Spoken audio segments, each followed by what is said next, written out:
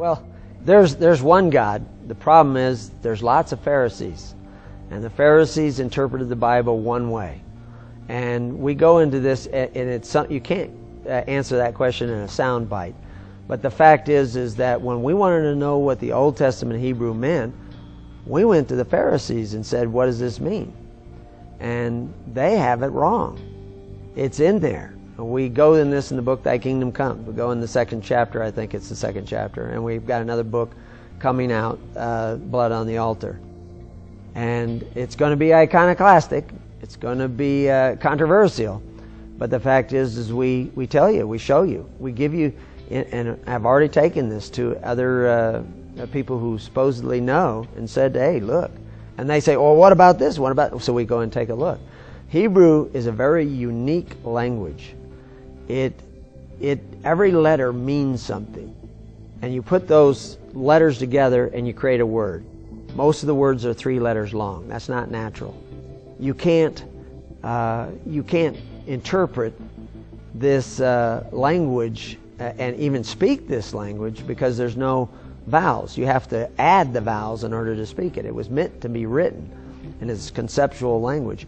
Every single word has an abstract meaning and an actual physical meaning. And you have to understand those both.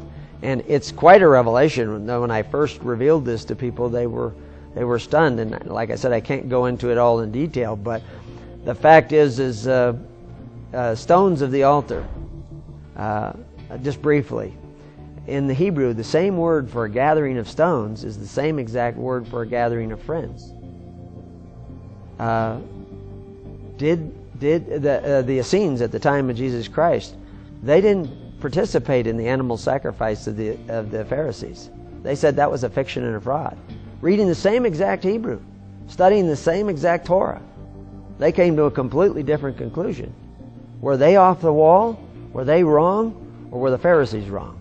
Well, we see Christ disagreeing with the Pharisees.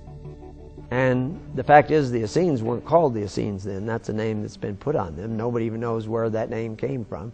There's over 67 different interpretations of where that name came from. They didn't call themselves that.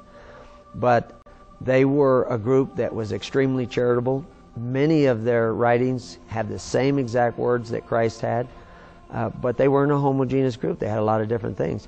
The fact is the journey towards the kingdom is an individual one. Everybody's got to study, strive, seek. But both, like I said earlier, that Moses said, love thy neighbor as thyself. Jesus is quoting Moses. Where's the vengeful God? Eye for an eye, tooth for a tooth. You don't have to take the eye. You just can't take more than the eye. It's ceiling limits. If he burns down your garage, he owes you a garage. He doesn't owe you a house. If he does damage, you can only take recompense for the damage that he's done. You know, if it was an accident. If it was on purpose, there's a penalty fee that you can charge extra. But the reality is they were trying to get justice. Stoning all these people, does it really mean hitting them with rocks? Or does it mean something else? Well, you have to read the book when it comes out.